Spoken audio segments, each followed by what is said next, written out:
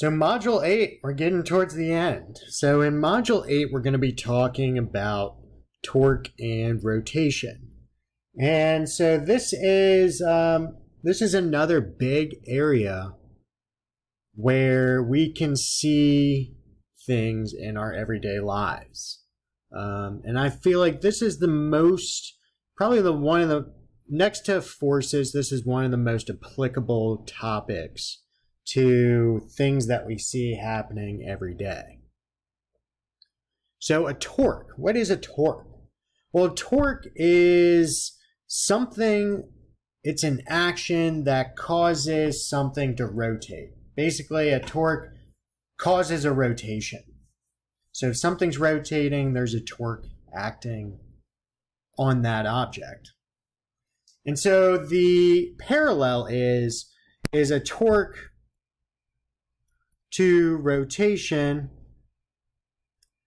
is pretty similar to a force to translation.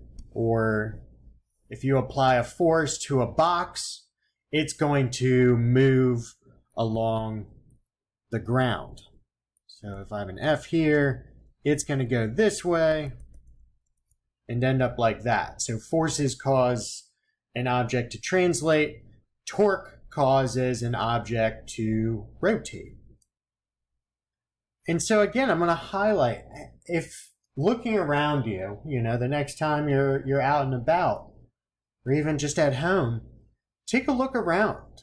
See things rotating. Look around, see what rotates. There's a torque acting on that object to make it rotate. And so take a second to think about that and figure out what is that torque?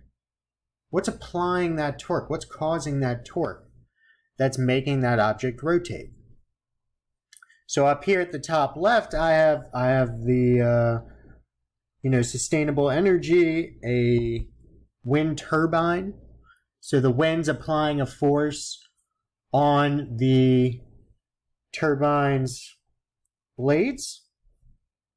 That's causing the whole blade shaft. See, these are all connected. So that's causing the whole blade shaft to rotate. And that rotation is what's turning a generator, and that's how we are generating that power. So we're using the wind to apply a force which causes a torque to act on this blade, which then produces energy. You can miniaturize this into something that you probably have in your house, which is just a common blade fan.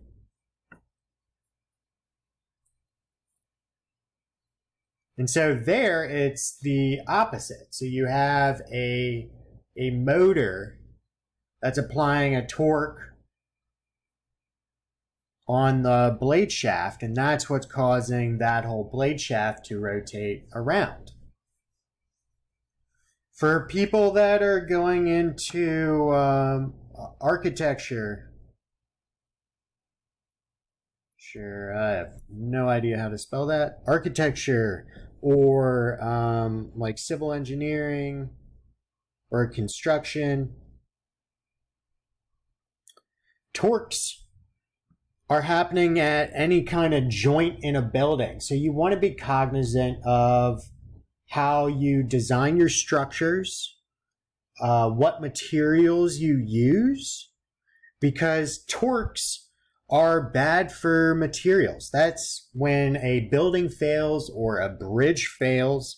Usually it's because of a torque that somebody did not account for that's causing the material to rotate. And so it's causing the material to rotate in a way that it's not designed to rotate. And so what happens is that material fails. So that's where like shear occurs, where the material kind of rips away from itself. And that's where that failure occurs, and that's what happens in bridges and buildings and stuff of that nature. Then we come to a really big part, and that's the human body, our muscles. So any kind of athletic training or, you know, a physical therapy, stuff like that, sports medicine.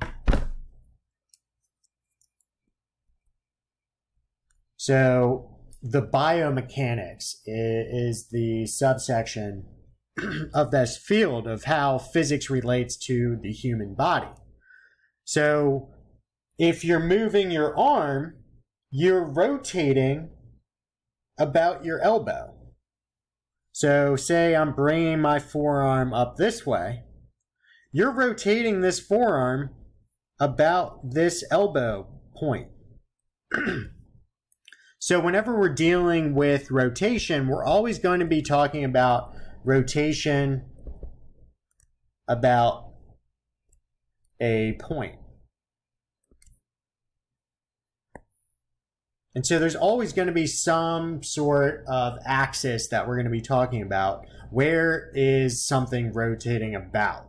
There always has to be some sort of, you can think of it as a coordinate system, much like we did with forces, where something's acting about that rotation point. So for here, we've got the bicep here, and that's applying a force upwards. That's what's causing our forearm to rotate upwards. And so we're having a torque that's causing a rotation this way about the elbow pivot point. So looking at our equation over here, torque is equal to the distance from the pivot point, distance from pivot. F is the force that's acting at that distance from the pivot point. And theta is the angle between the vectors. Much like where we had work is equal to F d cosine theta, where that theta is the angle between those two vectors, the same thing applies here, where that theta is the angle between the F and the R vector. And so we have a force, the force of the bicep here. I'm going to get rid of these. We've got the force of the bicep here. We have a distance R from the pivot point, the elbow joint. So that's R, we'll say the bicep. And so the torque will just be equal to, and this is a 90-degree angle, the torque is equal to F bicep times the distance to the bicep from the elbow joint times the sine of 90 degrees. And so that's equal to 1. And so you're just left with this torque.